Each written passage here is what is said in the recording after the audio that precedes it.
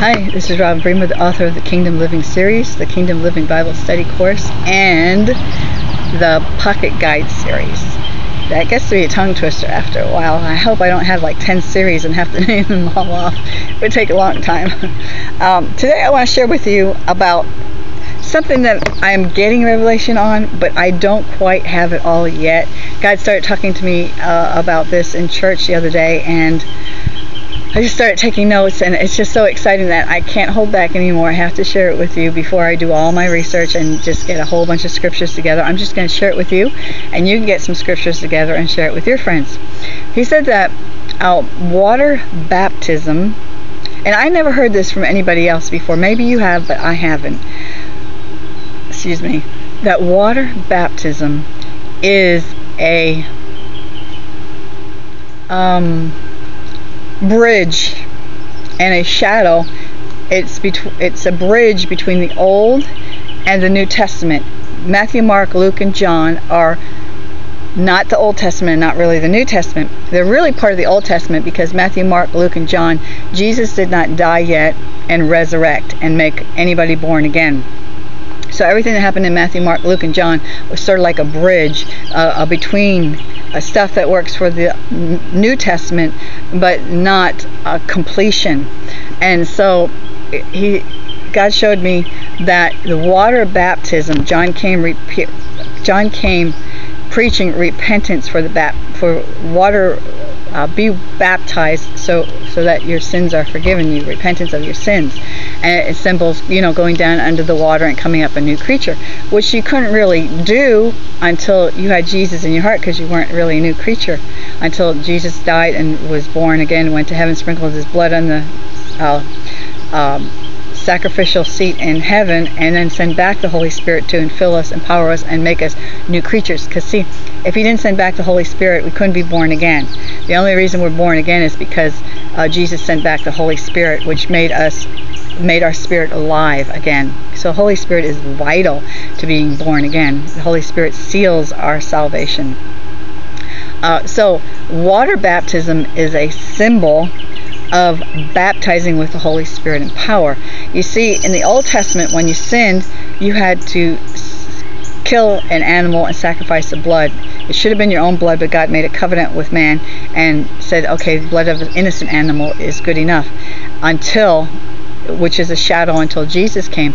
Well, when Jesus walked the earth, water baptism began, and water baptism was saying, okay, I got all these sins, but I'm going to go down under the water, become back up, brand new creature with all my sins washed away. And that was the introduction of the baptism of the Holy Spirit, because when you are baptized in the Holy Spirit, you're baptized into the fire, and you come up a new creature.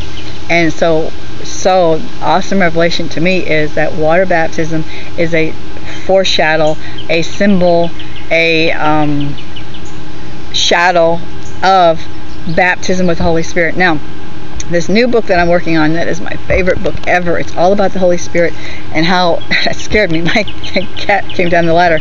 Oh, and here comes my cat. The New Testament, the book that I'm writing, that God is just opening the door and showing me, is the New Testament is all about being baptized into the Holy Spirit and fire, speaking with tongues, and having a supernatural relationship with God through the Holy Spirit because of the blood of Jesus. And so the Old Testament was the blood of animals. The bridge in between the old and the new is the baptism of water, symbolizing your rebirth.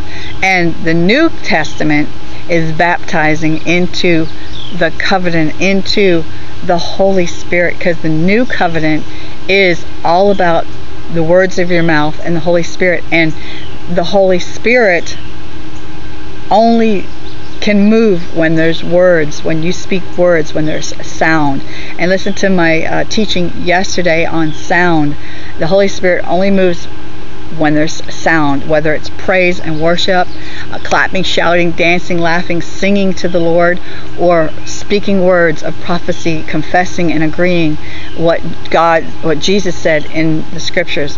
So the awesome revelation that I'm getting and that my book is about is the new covenant. If you read in Isaiah might be Isaiah 53, I don't remember. My new book is based on this. It says, I will make a new covenant with them. I will make their sins as far away from me. I'll forget their sins, don't hold their iniquity against them. I will put a new heart in them, and the new covenant will be my words and the Holy Spirit. And it's like, wow. Okay, so that's what the new covenant is. The new covenant is being sealed in the Holy Spirit by being baptized in the fire of the Holy Spirit. So I hope you got it. I hope you get excited. I can't wait to do more research. Look out for my new book. It's coming around Christmas time, I think. I'm not even like halfway done with it. The Holy Spirit this is totally fresh, new, live it out, walk it out revelation about walking in the supernatural things of God. Our new covenant, walking with angels and seeing, doing, feeling, smelling, tasting the supernatural realm and living in it. And that's what my new book is all about. So my name is Robin Bremer. .net is my website, and I hope you get excited about this revelation, because this is awesome and I want to know more. And I'll talk to you tomorrow. Have a blessed day.